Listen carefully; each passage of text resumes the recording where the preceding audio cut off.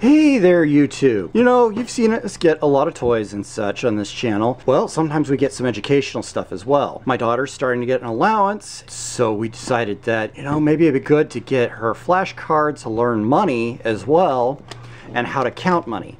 So naturally, the problem is that nowadays almost everything's done on your card, on plastic, on credit card, debit card, and that's really a problem for the little ones understanding money because they're not seeing all these coins and such. The way these cards work, they're just flashcards, but they have a bunch of the pictures of coins, and they show both the heads and tail sides of various coins, so the kids have to be able to identify both sides. You get to see all of the different types of coins that are common, and there was even a card here for some of the uncommon stuff. Oh yeah, they got the 50 state quarters thing. They show the $1 coins, the half dollars.